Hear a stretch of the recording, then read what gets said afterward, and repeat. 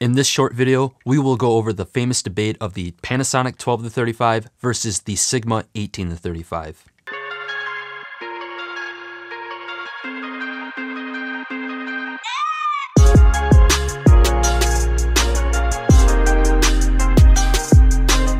Welcome back everybody, I'm Jake McHugh, and this channel is all about making better videos. I do gear reviews along with test videos to help you determine what gear you need to make the videos you want to achieve.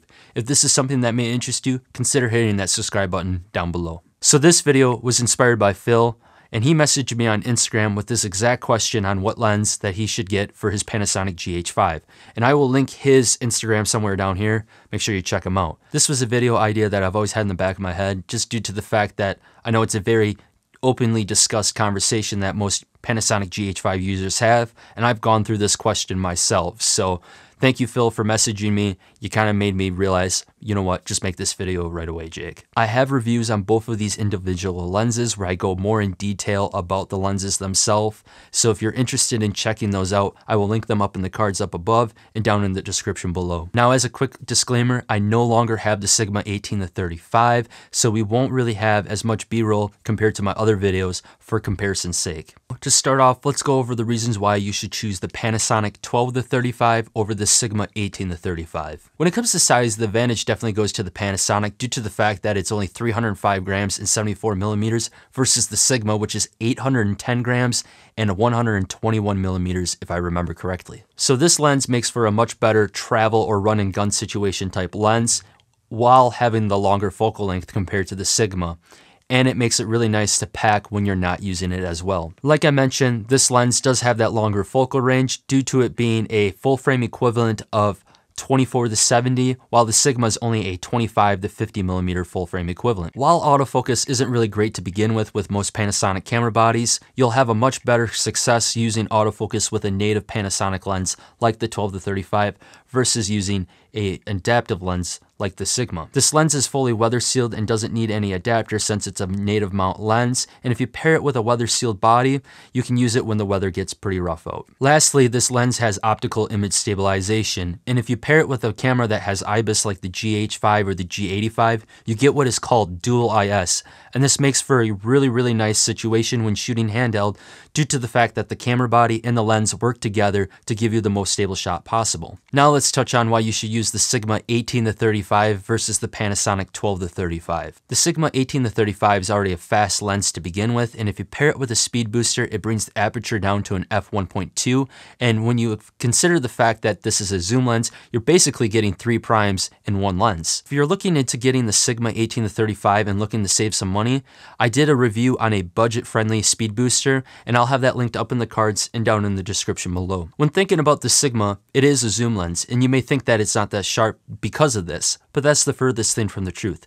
The Sigma 18-35 is the sharpest lens that I have used to date, and it's definitely sharper than the Panasonic 12-35. With having the faster aperture, you can get away with more shooting in low light, and it definitely does a lot better than the Panasonic in this regard. I tend to feel that you can get a more cinematic or pleasing image out of the camera with using the Sigma due to the fact that it has a better shallow depth of field compared to the Panasonic. If you tend or prefer to pull focus manually, you'll definitely like using the Sigma more compared to the Panasonic due to the fact that the Panasonic is a focus-by-wire lens. Lastly, considering the fact that you can get the Sigma and the Canon EF mount, you have the ability to grow with this lens due to the fact that you can adapt it to pretty much any camera system.